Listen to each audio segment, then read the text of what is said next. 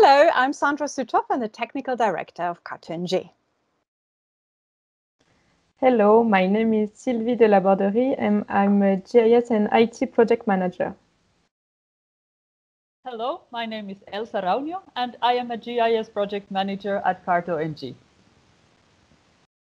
Hello, my name is Paola Fava and I am Product Owner at CartONG. And together we will take you through our lightning talk on how you need to decide for a custom versus a off-the-shelf tool. Enjoy. Dazzling Data Dashboards, yes please, but at what? So we're going to talk you through the type of questions that you might have to ask, what type of dashboards that are there, and also give you some pointers on how to take a decision. There are a couple of questions that you need to ask yourself, and they might have a different weight depending on where you're coming from. But one question that you really need to ask is, what is a tool already available that you need to use? Who are your end users and what are their skills? And what type of internet connection quality do you actually have? And the type of features that you need. Different type of dashboards. We classified them here according to what functions that you need. Obviously, there is the offline one, an Excel dashboard, and there are different off-the-shelf tools as well. And you might need them to be in the cloud, and you might need them to actually upload data or even to edit data as well. And same with the custom dashboards. You might need all those functions or just some of it. So let's have a look at the best use cases. For the Excel dashboard that's meant to run offline, this is for sector specialists that actually need reporting and where the reporting needs to be standardized and a way for them to upload their survey data or other data that they're collecting, and they can use it for displaying various indicators. The advantages, of course, the main one is that it works offline, and then it's also ideal for basic knows Excel, so it's actually easy to use for them. The downside is not everyone is using the same Excel versions, and in order to make this work, Excel needs to contain macros as well, and they don't always perform the same on all of the different PCs. The performance can also come in as a problem as your data set grows larger and the more elements that you need to use and show. The best use case for the Excel dashboard is obviously a standalone single user use case, and when you need it for standardized reporting and offline usage. For Power BI, a little bit related to Excel, there you can actually use it in the cloud as well.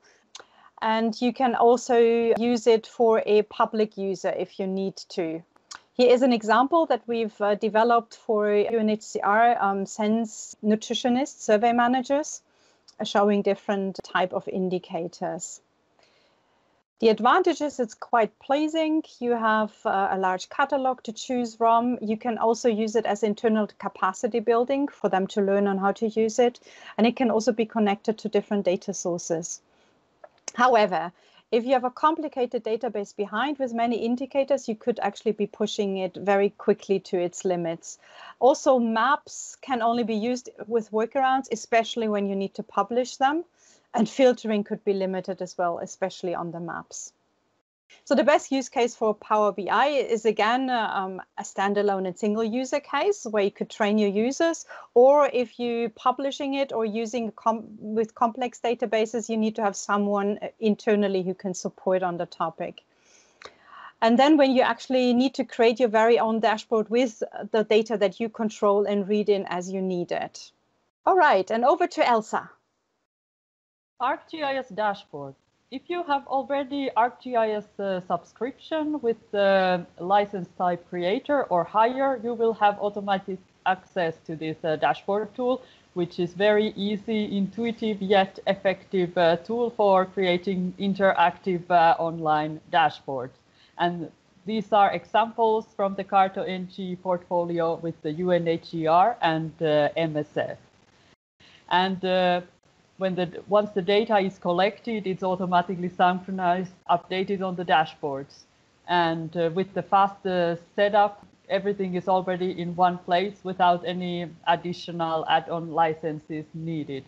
However, the downsides include widget options, chart options are not that broad, and also all the interconnections between the zoom and filter elements must be manually set up. And it's not very suitable for low bandwidth contexts or for users wanting to use, for example, on their mobile phones. Also, connecting to external data sources can be challenging.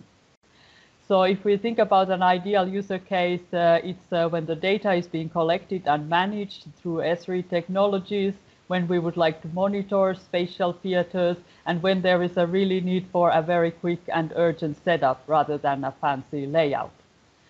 Then the ArcGIS Online provides another tool, which is ArcGIS Web App Builder and the dashboard layout.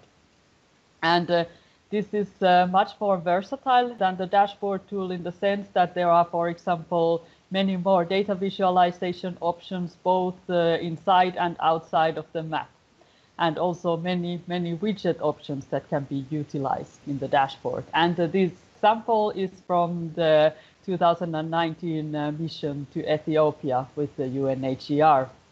And if we look at the pros and cons of this tool, among the pros is this auto update and synchronization, broad range of widgets and visualization options. You can, for example, add buffer analysis, distance, intersect, etc. on your map. And also you can add widgets so that the users can edit or add the data to the map. But there are also certain disadvantages, including it's not as easy to set up as the dashboard, and especially the map element must be very carefully set up before proceeding to configure the dashboard. And it may take longer time to learn to use than the dashboard tool. So also, when connected to large data sets, this app may perform rather slowly. The ideal user case is definitely when there is a need for a very map-centered dashboard with visualization both inside and outside of the map, and especially if there is a need for spatial analysis on the map, and when the user should be able to add or edit the data in the map. Over to Paola on a custom dashboard. Yeah, custom dashboard. In this case, we are showing an example of a custom application developed by CartONG for UNHCR, and it's called the site mapping. Users are GIS specialists or information management specialists, desk officers who have the need to display data regarding refugee camps and settlements. It's an interactive map where the user can select which feature to display and where to display them. It's an application that has been several pros related to the fact that there are many possibilities for enabling future functions and features, and the design and the style can be totally customized. Then we have the possibility to use scripts that are specifically developed to run automatic analysis and extract specific information from the application. It's visually pleasing. It's also scalable and replicable. The advantage of the custom dashboard is that it can be developed with the latest technologies, and therefore also improving the performance and the speed of the application. On the other side, as a cons, we had that, of course, you need web developers to set it up and develop at the start, as well as to make modifications. It also can, based on the amount of customized features and the details, it can take quite a bit of time to set it up and develop it. We can say so that the best use case for this type of custom dashboard is when we have a large amount of GIS data, also coming from external sources or multiple sources. When we have, for example, the need to do some specific analysis on the geographical data, as well when we want to replicate the application to different contexts. Also, the possibility to run calculation through a doc script are some of the best use case for this type of custom dashboard. Over to Sylvie now. Another example of a custom dashboard is a MSF map application that CartONG developed for MSF some years ago. So this dashboard is for a large audience, all MSF staff. It's an interactive one. It contains a lot of advanced and complex features, such as editing the data for the end user, drawing on a map, or customize printing functions. The advantages of this dashboard is that you can really fit to the official branding of your organization. You can connect all of different sources and different users can edit the data. You can also edit the data through your internal organizational tools, such as SharePoint, for instance. And the main aspect is that using this new and last web technology, it gives a fast performance. On the other side, of course, you need a web development skill to develop such a.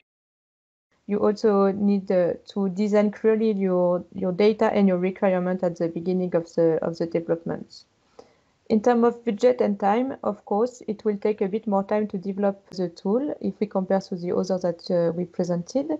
In terms of budget, we can say that more customized feature you need, higher budget you will spend. So the best use case for this advanced custom dashboard, it's when you have to connect multiple datasets and you want your end user be able to edit the data through a different way. Also, you take attention to have this dashboard tailor-made for your organization. If you think that your dashboard will evolve, it's also a good use case because you can add additional features along the way.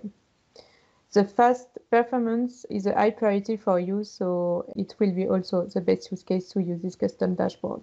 So, in conclusion, how to take a decision now that you've seen a lot of tools. So we try to draw this decision tree where you can see the main questions that you will need to ask yourself and to answer. As you can see, we didn't put the budget and the time in this decision tree as it can, of course, balance your choice, but it will not come as first as we can imagine. Also, when you do a choice, it doesn't mean that it will be your final choice.